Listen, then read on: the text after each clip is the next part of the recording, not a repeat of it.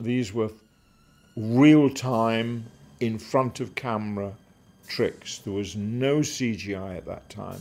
So if you had an idea to do something, you just had to do it.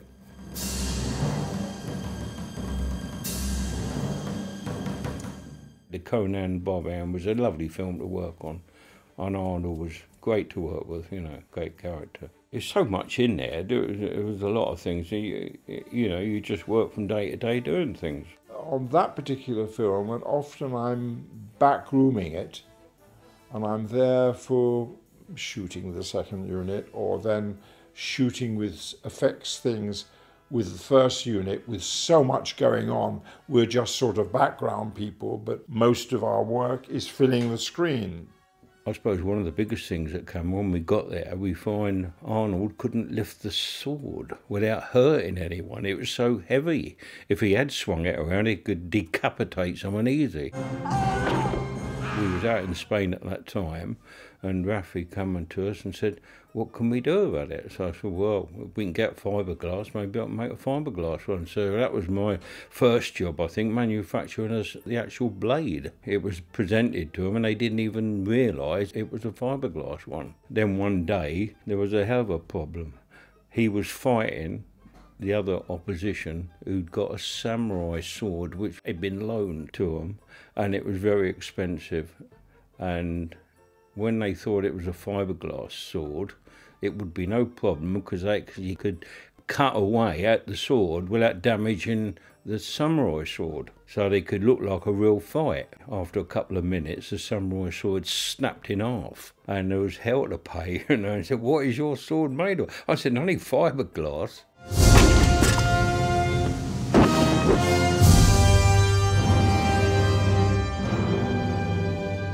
All of the sequence of the butcher's area, I filled a whole lot of molds of human bodies with all of their insides pulled out. We made these things, filled the molds, painted them, and when the director saw it, he found it too horrifying. And I think by then, production had started to realize that some aspects of the original Conan were a bit bloody, so they illuminated it with red light, which completely flattened out all of our realistic painting. I think one of the funniest things that they came to us and said, you've bought 10 bottles of vodka. What the hell are they for? Well, couldn't get proper blood out there. So when I bought these bottles of vodka, then found all these, you know, normally fruit juices and things like that, and managed to come up with a concoction that did look like blood, because Arnold wasn't going to have anything on him which wasn't organic, you know. So anyway, it all came up and blood was used everywhere. We had to make sure we used it because you want to know where the 10 bottles of vodka went. I think there was even more than that, but I know there was about 10 at one stage, you know. You've got to have the alcohol or it has started to go rotten. The sequence where Arnold is crucified on the tree, beautiful piece of sculpture, that tree by Peter Vosi.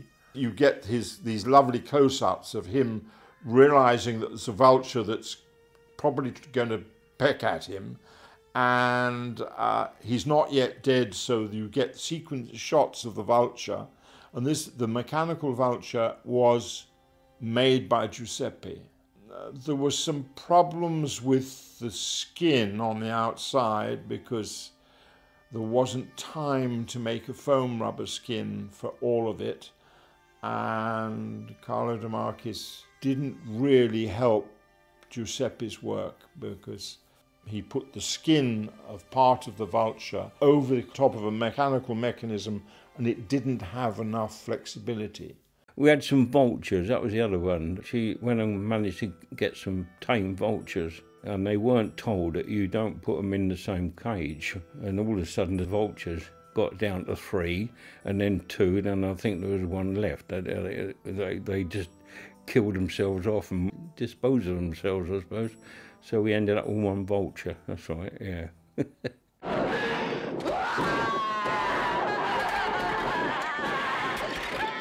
And another one that came up was difficult. The witch, they wanted arrows, and they didn't want them to be flaming, like a flaming arrow you see in a cowboy film. They wanted them to glow. So we thought gun cotton. Well, we can't. So we got sulfuric and nitric acid and experimented and cotton and whatever, and we made quite a lot of it. But one day we was making some and it started to go off, and it was really dangerous when we were cooking it, and we had the whole place filled with these horrible red fumes, and in the end I chucked it straight outside in the car park, and as it was raining, and thought, well, that'll be all right now. And about 2 minutes later, two police cars arrived, and I hated it because they were sitting over our gun cotton, and we didn't tell them. They were sitting over gun cotton, but we thought it'd be all right. But I've since learned that gun cotton goes off when it's wet anyway, so it don't make no difference. But anyway, when they gone, we found the gun cotton, cleaned it up, washed it again, and it was good, you know. And put some different chemicals with it to make it green and red and blue and different colours.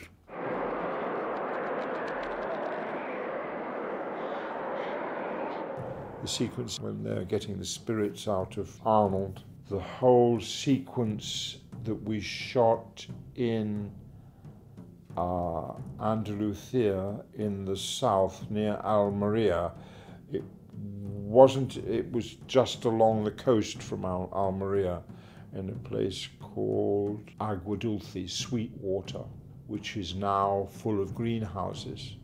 It was all this business how we're going to do the big snake, and we were looking on hydraulics and stuff like that, and the whole thing became a hydraulic lump, you know, in the end, you know. There was a lovely sequence, life cast, and a plaster head of the A-snake being pushed into the back of a life cast of you, so the latex morphed. They had snakes on there, and they'd got these snakes, and of course there was lots of very beautiful actresses, if you remember watching the film, and they wanted these girls to handle these snakes. Well, most of them wouldn't get anywhere near them, but after a few weeks of the film, they were walking around with these snakes when they didn't have to. It was just part of the thing, you know. They just become to like them. I took over the building of the big snake. There were elements in the structure of the snake which, when you build an animatronic thing, it's always important to have the articulation points as near to the surface as you can, especially with a snake which is moving one way and another. My first thing was to make a foam rubber puppet. I just took the original molds to make the outside skin, which was in a beautiful foam rubber, which Carlo De Marchis had filled all of these molds from Bray Studios. And I took the original molds, which had been taken to Spain, and refilled them with latex and then foam urethanes behind. So that basically what we had was a bendy toy. Now, Arnold Schwarzenegger was strong enough to take hold of this thing and just put his arms around it and wrap it around himself.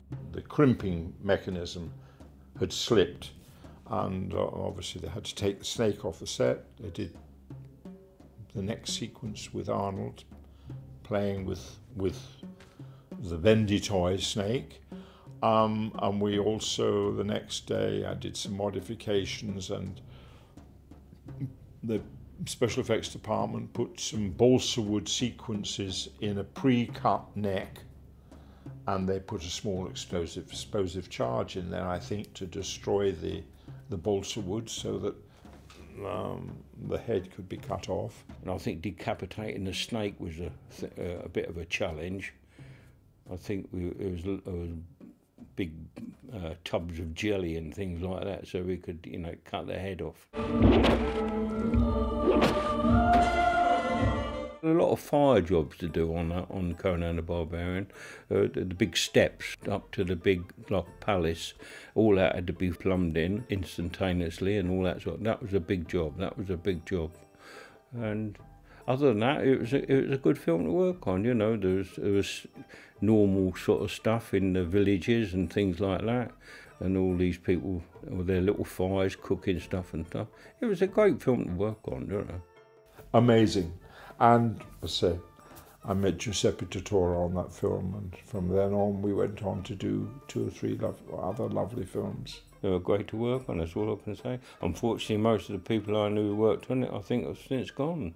Yeah, that's our life, that's life, I suppose.